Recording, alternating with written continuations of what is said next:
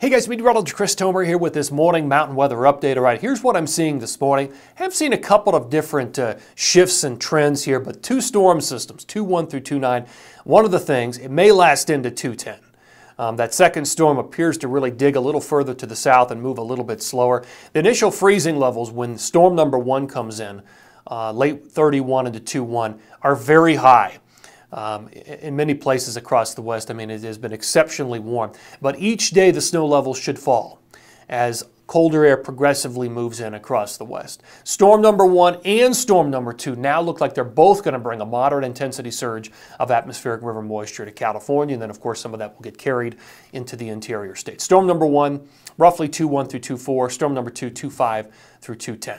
Now, the Panhandle Hooker storm system for Colorado is tracking further south and a little bit weaker. Still going to see some snow in the Denver area, the Foothills, and the Continental Divide, but less than what I was thinking yesterday. So all of those things we will cover in this update. To radar, already seeing storm number 1 move into the west coast.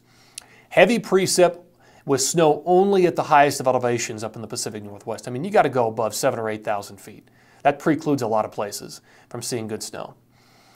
In California, 7,000 to 7,500, maybe 8,000 feet with this initial surge of moisture moving into the Sierra. You can see it's just a matter of time before it hits Tahoe tonight and Mammoth tonight into tomorrow. Let me give you the lay of the land here with the water vapor. So there's storm number 1. It's a strong one. Storm number 2 is sitting right behind it.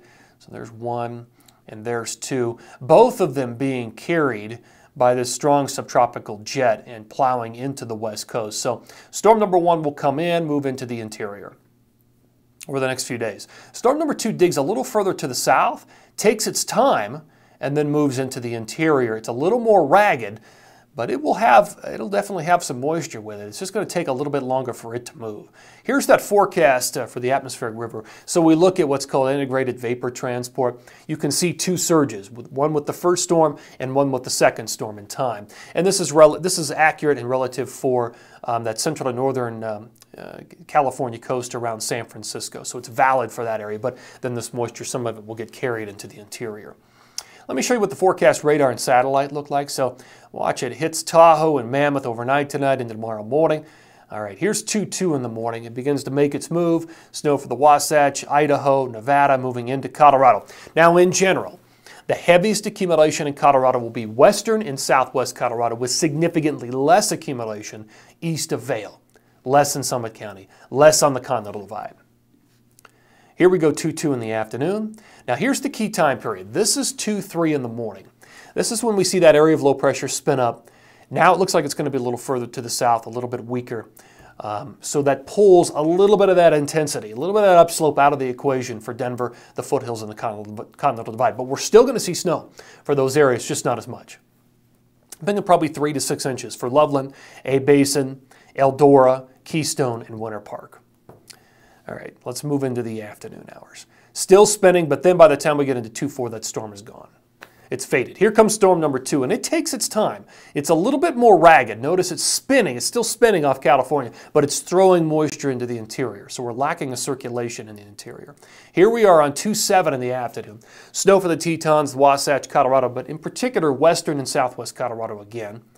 You see that a lot with these closed lows. Here's 2-9. 2-9 late in the day, and it's still snowing across the interior. So that's why I think it could last into 2-10. I mean, the low still has to move through. Wait till I show you the jet stream. So this is the jet on 2-1. Not much has changed. Main storm system comes in on the nose of the jet there in California on 2-1. 2-9, big broad trough. Even on 2-9, it has yet to translate through, so that's why it may last into 2-10. But that storm's a much slower mover. All right, grand total accumulation here. 2-1 through 2-9, 2 to 5 feet in the Sierra. This is storm number 1 plus storm number 2. A couple of feet or more in the Wasatch, about a 2-footer there up for the Tetons. Anywhere you see purple is a foot or more. In Colorado, you can really see the dividing line. Western and southwest Colorado, 1 to 3 feet, but significantly less east of Vail. And we'll zoom in on these numbers. Here is the I-70 corridor in north in Colorado. Grand totals 2-1 through 2-9. Again, the cutoff there. Vail west, 1 to 2 feet with potentially 3 feet in the San Juans. Breckenridge might be the exception there. Copper to Breck, you might have just enough overrun to get some snow over the 10 mile. But then in Summit County, in the heart of it, up to the Continental Divide, 3 to 6 inches. Let's go further west.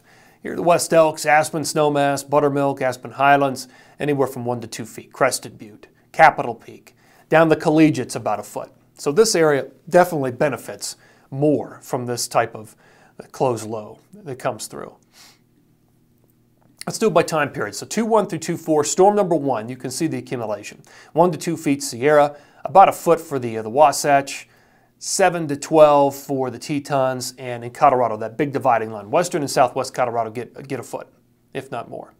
Here's time period 2, 2-5 through 2-9, and keep in mind some of this accumulation may last into 2-10. About a foot there for the Tetons, about a foot for the Wasatch, and western and southwest Colorado do well again, and roughly 2 to 3 feet for the Sierra. One last stop in the northeast, barely anything, 1 to 2 inches of accumulation, and this happens mainly 2-1 and 2-2. Let me take you back. We'll end on the grand total map. 2-1 through 2-9 still looks exciting. I like what I'm seeing here. This is exactly what we need. 2 different storm systems, and the only issue is it's going to be a little bit warm.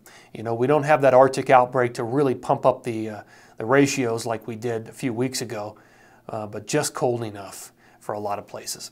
All right, guys, thanks for tuning in here. I always appreciate it. Take care.